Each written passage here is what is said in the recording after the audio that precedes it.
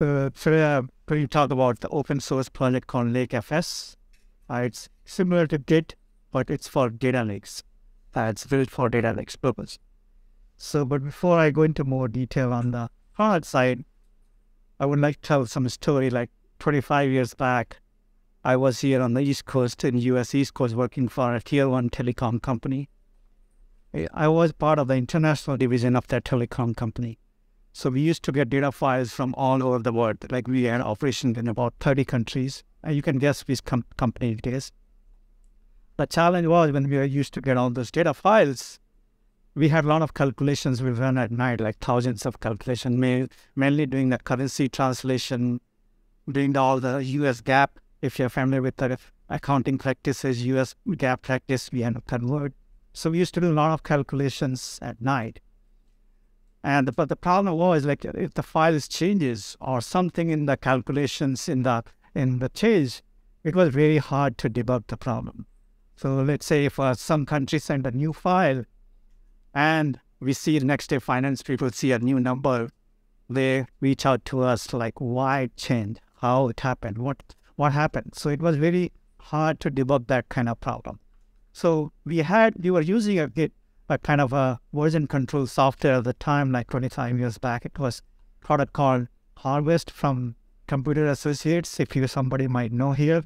So we were using the Harvest for version control of the code, all the calculations we were doing, but we were not able to version control our data files. So once we get the new files, calculations, numbers change, and then finance guys are screaming, why? Because they have to do the closing. So it used to take us about 15 days to kind of close the financial books. So that was a pain.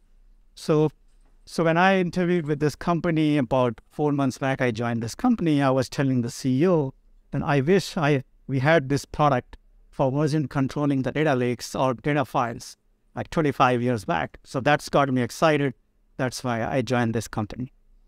So when I joined, my CTO told me a real story how this company got started. And it's a very embarrassing story for him.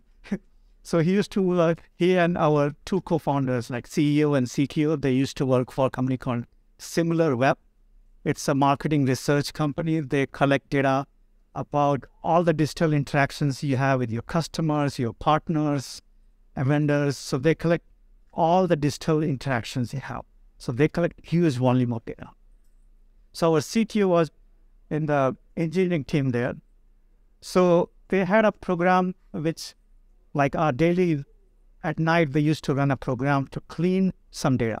And nobody wanted to touch that program. People used to hate that because it used to clean up the data. They don't want to mess up anything with the program. It was running very slow. So our CTO, he thought, okay, let me fix this. There are a lot of edge cases. He needs to fix those. So, okay, he said, okay, let me look into that program and fix it and make it faster also. So what he did, he had a staging area where he tested his new code, new program to make sure that things work. But his staging area was very small data set.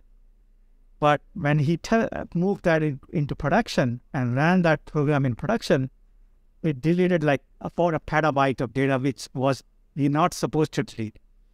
So he deleted about 750 million objects in S3, in their S3 data lake, and a petabyte. So how it was on the file, everybody was screaming, what happened? I think they were running Airflow at the time. So when it got turned red, people started screaming, what happened? But one good thing happened after that. They got the CEO's attention at the time. So they need to fix that problem. So they tried a couple of things internally to fix the problem in the SimilarWeb.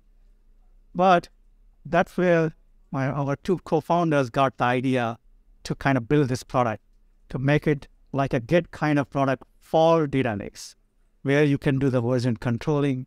So if he had that product at the time, he could basically branch from production and have exact replica of the production data in the staging environment, where he can do all the testing and make sure if it deletes any data, let's say if he merges that all the changes into production, if we had a product like this, he could easily revert back the change. So at the time, they tried to kind of recover from the losses, but it was very hard because think about 750 million objects got deleted. They had the version control, like object version enabled in the S3, but still to recover those many objects, it was a pain. So that's where this company got started. Just quick introduction. I'm a solutions architect, Amit Kesarwani, I mentioned earlier. So you can reach out to me on my Twitter account or GitHub. And the company name is Treeverse. The open source project name is lakeFS, but the company name is Treeverse. So that's our Git repo. And this is our mascot. It's here we call it Lottie. And Lottie is actually a creature, animal. It's found in the lakes, and it cleans the data lakes. So and it keeps the data lake clean, all lakes clean. So that's where we got this mascot, so that our Lottie can keep all these data lakes nice and tidy and clean. So let's talk about like how this company initially, when they start building this product, they tried different options to make it perfected. So initially they thought, why not just use Git? Like Git is used for the open source or the coding. So why not use the Git for data lakes also? So that's the first kind of attempt they tried, because if they can do similarly in the data lake, like create a branch from the production data, replicate everything, not replicate, maybe have a mimic of your production copy of the data, and then run all your tests, run your ETL job, whatever you want to do the testing. You want to change your calculation, test those, and when you are satisfied, you basically merge into production. So that's how the lakeFS got created. The project got created. Like basically it's Git for object stores, whether it's S3 or Azure Blob Storage or Google Storage, Google Cloud Storage, or any on-prem storage which has S3 compatible APIs. So if it is S3 compatible API, any storage like, for example, MinIO or Dell has a Dell ECS, so it works with any of S3 compatible storage. So first thing we looked into our wish list, like what we should have as in the product. So one thing required was the branching, quick and easy to branch your data lakes. Think about in your production data lakes, if you have terabytes or petabytes of data, lots of objects, how can you easily and fast create the branch from your production? And then also do the efficient difference between the production data and your different branches. So let's say if you create a new branch where you're testing your code, testing your new TL, now you want to compare with the production, you should be able to do it quickly. And think about, these are the large volume of data, lots of data files. So it has to be very fast, calculating the difference, and also able to merge into production very quickly. And also provide a familiar interface similar to Git. Like some people may not agree that Git is very intuitive in terms of commands, but people are used to writing those commands. And like a lot of people, they know like 5 commands for the Git and they stick to that. They don't want to try different things. You never know what will break. So we thought we'll do something similar as the Git commands, where you can branch and all those, create all this stuff that Git provides. So those were kind of our wish list when we started building that product. But it was not easy to like go through this. So the challenge was, how do we scale like Git to billions of objects? Git is normally built for human scale, built for maybe 1,000 commits, 100,000 objects, but not built for huge volume of data, multiple data files. A lot of time if you're familiar with Delta Lake, it creates, or data tables, it creates lots of Parquet files, a small Parquet file.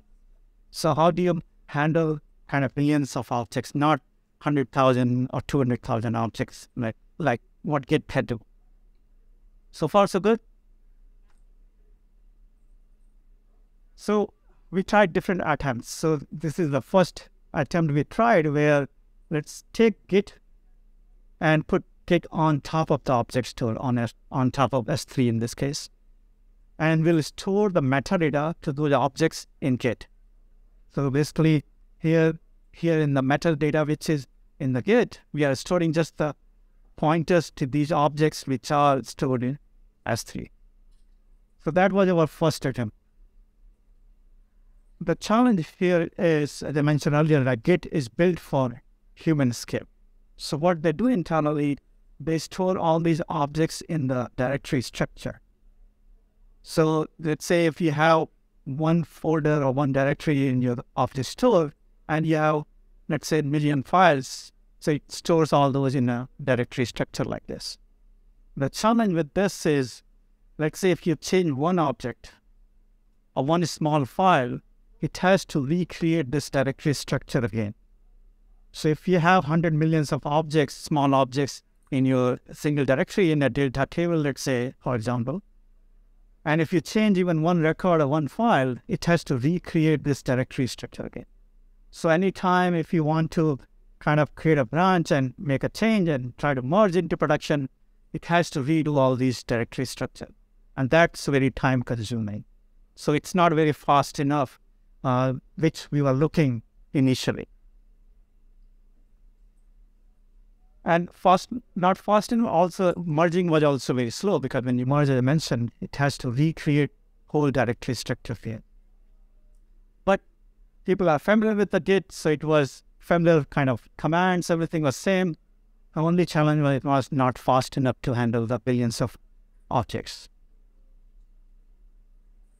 So what we thought, what should be our next, what should we try next?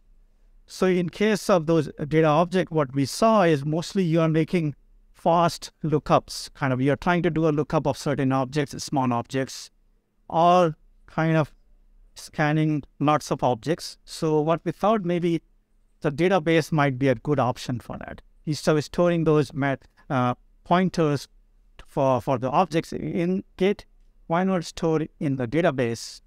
Because database is good for kind of quick scanning, quick lookup of the objects. So that's where we tried next, is putting all this metadata pointers to object in Postgres, in this case initially. So instead of using Git, you place that Git with Postgres, where we store these pointers to objects, and the objects are still in S3 on object stored vistas.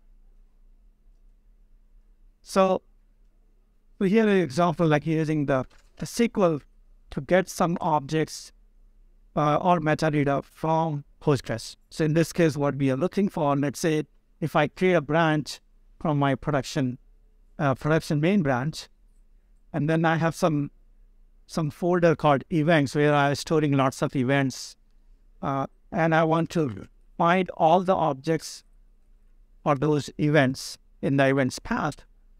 And so initially we thought, yeah, this will go pretty well. It will use index and it will be pretty fast lookup. But when we ran this, it was doing the sequential scan. It was not doing the indexing, and I'll tell you why. So it was doing a sequential scanning the whole table. So let's think of if the table, in this case, metadata of all the objects, billions of objects, it has to scan the whole table. And then it took about a second.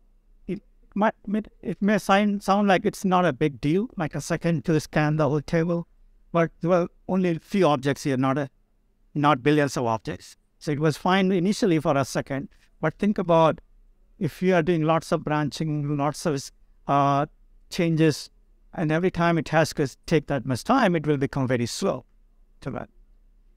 And let's look into why it was doing the sequential scan, not the indexing. Like that's what we initially thought. We are doing the lookup, so it should use index. So what any database, not just Postgres, any database does, it uses the optimizer. So in this case, for example, using cost-based optimizer.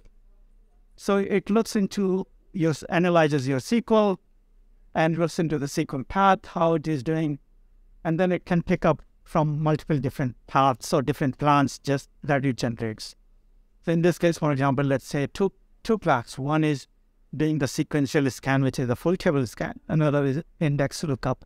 That's what we were thinking we should get this index, use the index lookup. But what happens here when database they select this optimizer or cost-based optimizer plan, they look into all the stats about the table. So behind the scene, they generate the stats for the table, like how many records are there in the table, what's the size of different columns are, what's the size of the row. Based on that, it makes a decision to take a certain path to select the data from the database tables. So in this case, let's say if you have production main branch and you create a new branch for testing purpose, and let's say you are copying all the metadata for production branch, so let's say hundreds of millions or billions of record. So suddenly for that branch in the database, from 0 record, it goes up to 1 billion record in the table. So stats are still not generated. And when you start using that branch, it will think that table was initially for that branch, it was only 0 record 5 minutes back.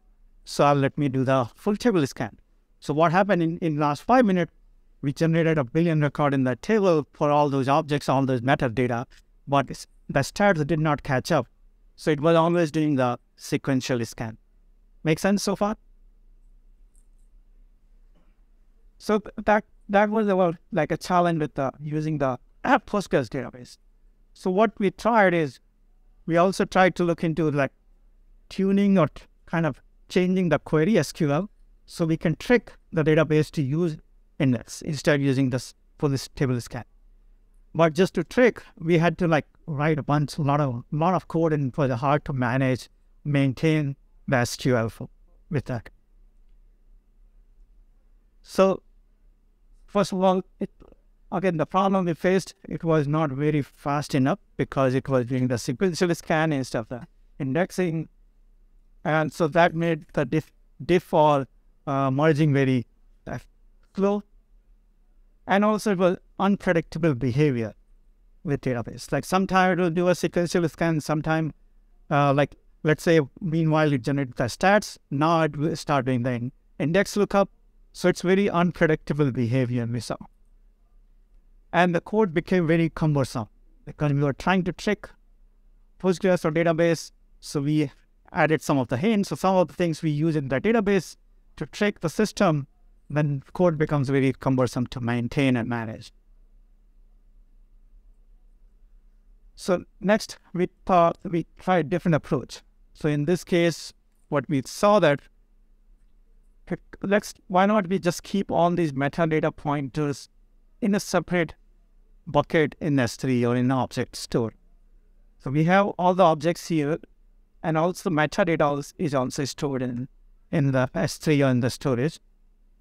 Only in Postgres, we are maintaining the branch names. So at main branch or testing branch, whatever branches or reference you create, that we store in Postgres, but rest of all the pointers and everything for the objects are stored in S3.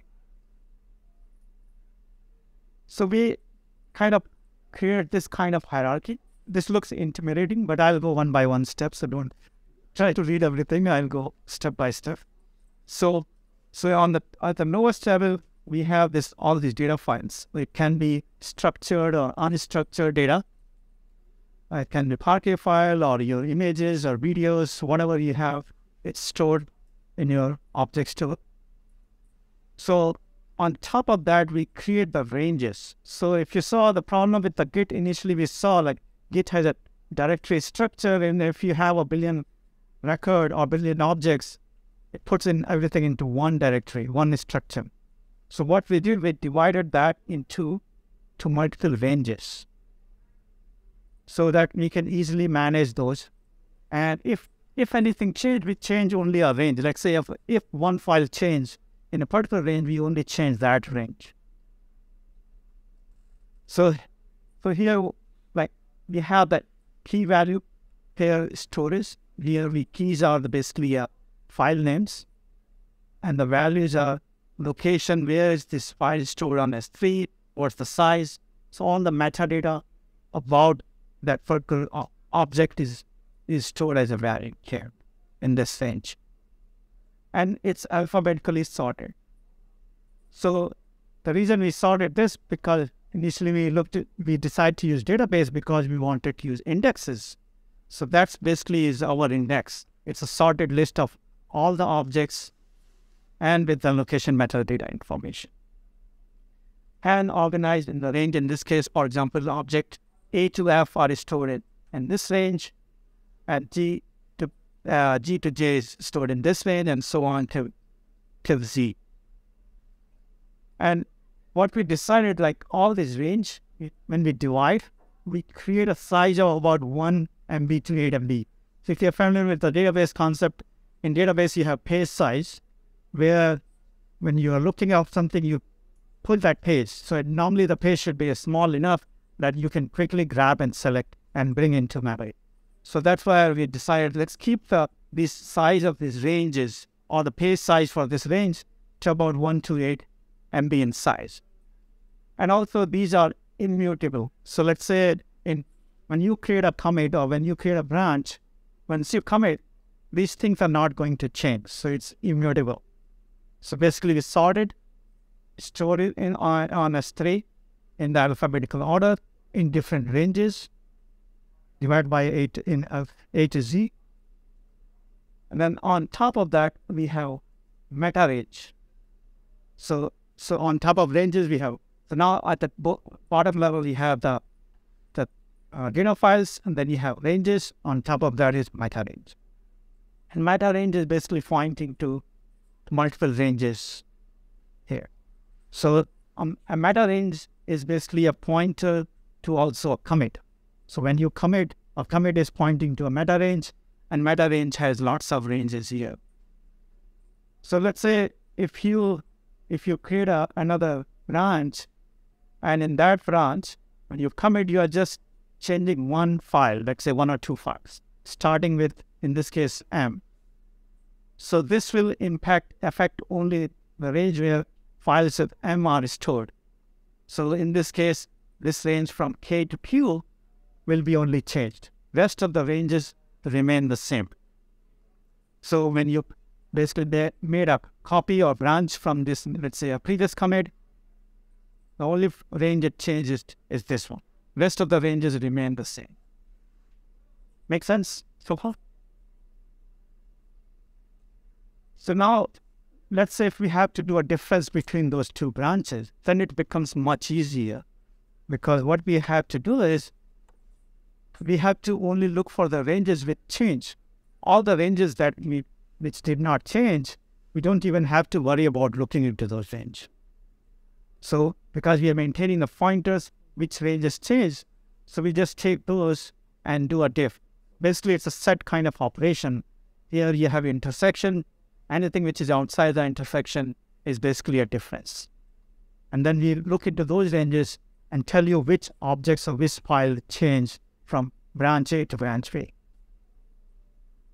And so in that case, calculating a difference is not dependent on the size of your data lake, not dependent on the billions of objects in your data lake, but only the objects which change. So let's say if you change about 100,000 or 100 objects in your data lake, so to find the difference is dependent on the number of objects which change each of all the objects. So that makes it very fast to do the difference, calculate the difference.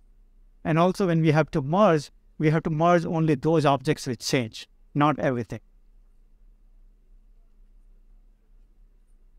So it made a lot of improvements. So it got a little faster.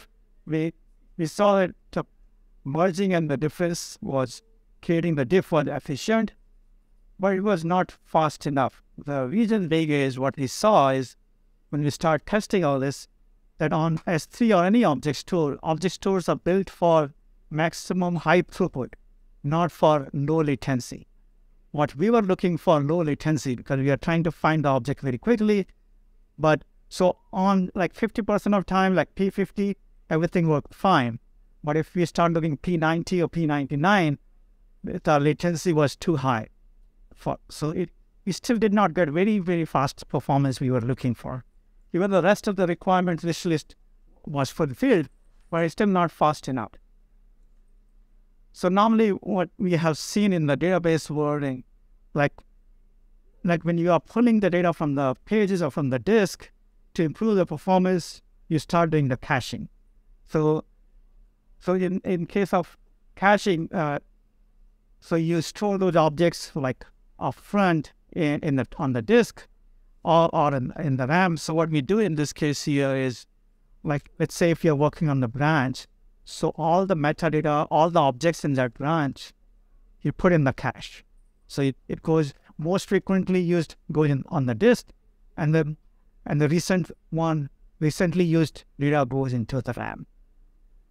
So the challenge with the caching, is, if some of you might know, is how to invalidate the cache. Like if the things change, you have to kind of regenerate the cache.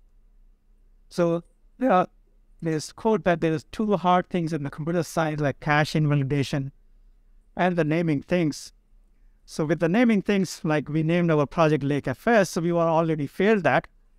So the problem was like, how do we handle this cache invalidation? But we were lucky enough, like in our case, we did not have to worry about caching. The reason being is because it's immutable. Our commits are immutable. Nobody's changing the commits. Once you commit something, you can't change that. So in this case, our pages or objects or metadata is not changing within a branch. Like when you merge to a different branch, or when you merge to the main branch, yes, those objects are changing. But once you make a commit, once you commit something, it's immutable. So that's where we had an advantage. Oh, sorry, I went too fast. So these are like immutable pages, or is data stored, metadata stored on S3. So once we bring into our cache, we don't have to invalidate. As long as it is used, frequently used, it will stay in the cache. If it is not, then it will get removed from the cache. So that's what our like 3.5 or third attempt to improve the performance. So now we got all our wish list and kind of completed.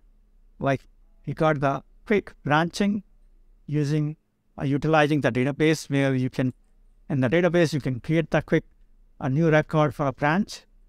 We got fast performance because of the caching region. And for efficient diffing or merging, we use the set kind of operation I explained earlier, where we look for only the ranges that change, not the whole directory structure. And then also we use the same kind of command structure as the Git. People who are familiar with the Git, they create the branch and commit the branch. The same structure or same command kind of maintained. So now, before I go into a demo, I want to give a live demo. Any questions so far? So the ranges seems like it's a key, is it boundaries in the key space. How are the ranges determined? Are they determined by a human, or are they determined like by a split algorithm like edge-based users? So it's and the follow-up question is, do those boundaries, how frequently do those boundaries change?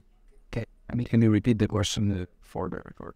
Yeah, the question is like all these ranges. How do you calculate the range first, and how frequently those ranges change? So let me go back here. So for the one calculation I mentioned earlier, it's the range size is about 1 to 8 MB. So depending of your number of objects, let's say you have 100 million objects, and each metadata takes a couple of bytes, let's say. So based on that, we'll say, okay, it's 100 million objects. So have 1 meg page size, I need to put maybe 10,000 metadata objects or metadata for those objects in one file, in one range. So that's how program automatically calculates that internally. And what, again, this is once you create this branch, only things which are changing, the range is changing in when you add new objects. Yes, when you add, let's say if you update lots of objects, then it's fine. But if you add many objects, it will recalculate these ranges so that you don't have a skew. So system internally handles that. Any other question? In second, it since you implemented your own index, I decided to put it in the index included in S3. Why not put on the index you built into the database? So the challenge with the database, again, let's say if I put this metadata, into my database, we had the same challenge, and we saw earlier, it was doing the full table scan sometime doing the indexing, if I'm trying to find. While if I store in the S3 objects as objects in S3, we can just pick the range that we need. So just get the one page size that we need instead of doing the full scan of the table. So in that case, let's say if you have, let's say 10,000 ranges that have, and I'm interested or I'm changing only one object in range 10. So I need to just pick that range and bring it to memory. While if I go into database, if it does full table scan, it will take forever. But sure, it could be your point and so initially we tried to trick the system, like as I mentioned earlier, we tried to trick the system so that we can have something similar like this in the database, but it became very cumbersome to manage. Like your data model became very cumbersome, your SQL became very cumbersome. So we thought to simplify the things, this might be a better approach where we are dividing number of objects into smaller chunks, which is easier to manage. And internally, if you think about database is doing the same thing. They are storing those into different pages.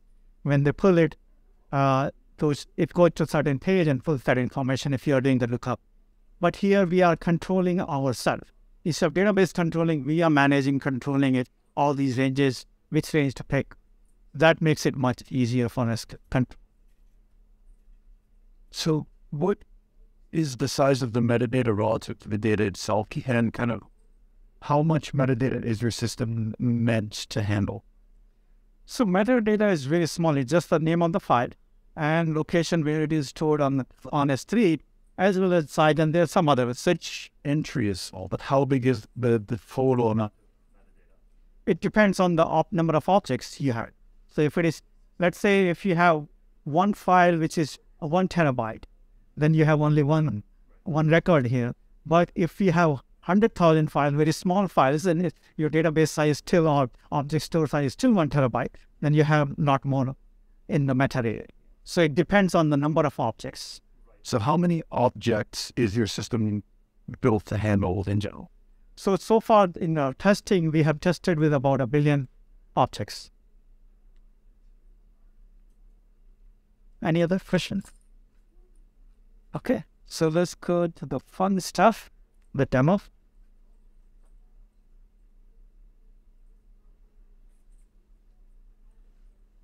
Just quick explain what I'm going to show in the demo. So we are going to use this common crawl data set. It's an open source, like freely available data set where it crawls the web, and it has all the URL host information, the domain information. So that's data set I'm going to use for this demo. And then there's another data set from Kaggle we picked up is the phishing sites.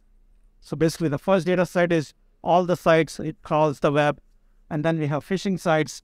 So what we are going to do is delete those phishing sites from the common crawl database data set. So it's basically these are millions of objects, records, and then delete all the phishing sites. It's in my demo.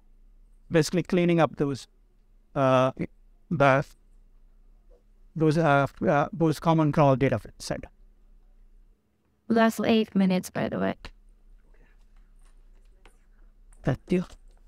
Let's do quickly.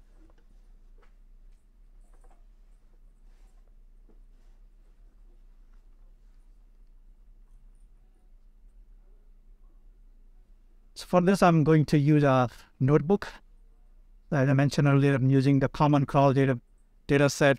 This is about 9,000 per gig file, not that many. Keep it simple. It's about 44 gig of data set. So to try lakeFS on your own, you can go to lakefs.io and try without installing. We'll provide an instance in our cloud, so you don't have to install on your own. So you can just sign up for this playground or doing quick testing. And also, we also provide an object store, so you don't have to worry about any object store, S3, anything. We provide S3 as well as the playground, everything there. But this is just for functional testing. But if you want to test with your own object store, with your own S3 or blob storage, you can sign up for the cloud, lakeFS cloud. So this is this is the UI. When you sign up into lakeFS, there are lots of repositories. I have it here. So I'm going to, for this, I'm going to use create a new repository. You can do for that, create the new repository from the UI, or you can do from this, going to use Python. We provide the clients for Spark, Python, and many different languages, Java, C. So you can use any of those clients. So here, these are the lakeFS credentials, access key and secret key to connect to or to log into this lakeFS. And the endpoint, so let's run this. Then also set up the Lake Python client here. So this is all just set up. Now I'm going to create the repository from here itself. So in this case, if I go back and refresh this, so I got this repository here. Right now, this repo is empty. So I'm going to import object from S3 bucket. So for this, I'm using this S3 bucket. Import my lake. So when we are importing, we are just importing the metadata about the object. We are not copying the objects. So objects still stored in S3. We are just pulling the metadata. So that's why it was so fast, like 15,000 objects to scan. And then now you can compare and see what are those different objects are. So in this case, let's do a quick check. So like in the common crawl database, it's about 9,000 objects. It's about 44 gig. So we just imported about a half terabyte of data lake in lakeFS. So once everything looks good, I'm going to merge all these objects into my main branch. So if I go to my main, I have all these objects here, including this common crawl database dataset.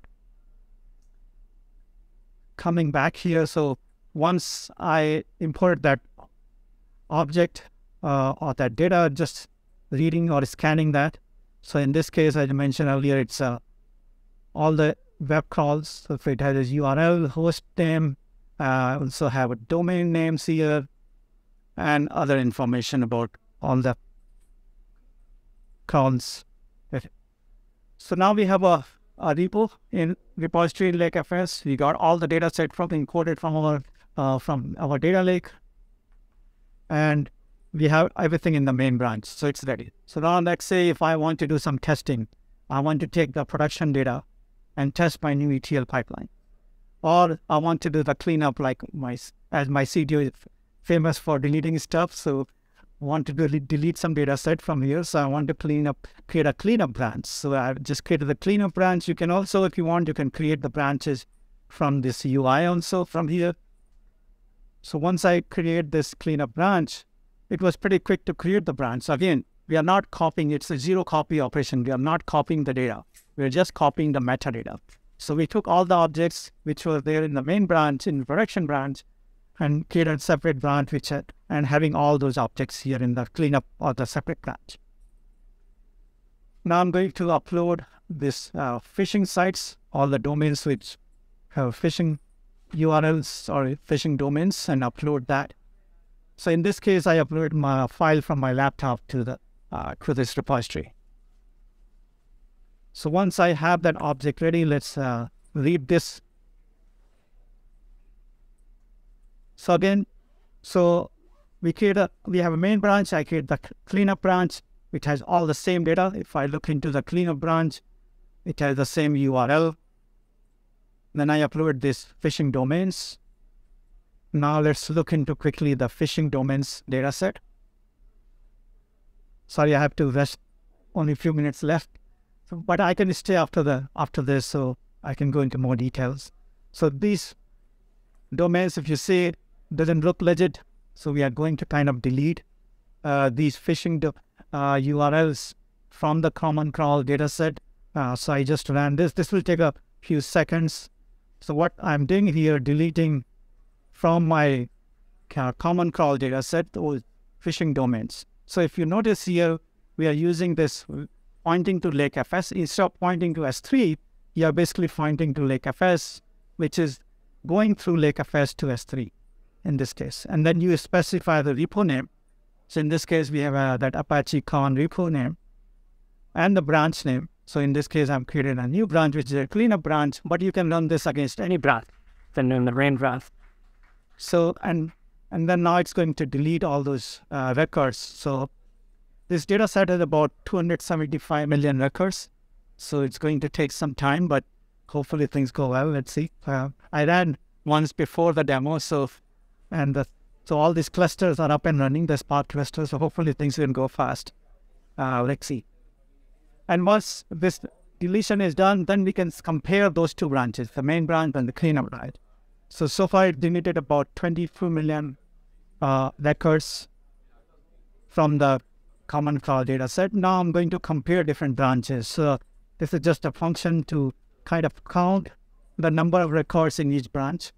So I'm in for both the tables, common crawl, so in the main branch to the cleanup branch, I'm going to calculate how many records are there. So here, just comparing those two branches. So right now in my production main branch, I have 275 million, but in my cleanup branch, I have like 253 million because 22 million records were deleted. So far you are doing all the testing with the production data in a separate branch without impacting anything to your production users. And if you are happy, you can commit this change. And in this, you can also attach some metadata. In this case, I'm attaching this notebook. And if you are satisfied, like cleanup went fine, everything is went fine, then you can merge these changes into production branch.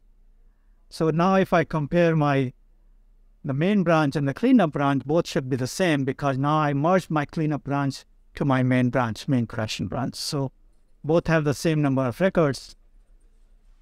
And if you want to revert back the changes, let's say if you merge those deletions, you deleted data in the production branch, but you are not happy, you're not satisfied, something went wrong, you want to revert the changes, what happened with our CTO, if we could revert very quickly, it would have been fine.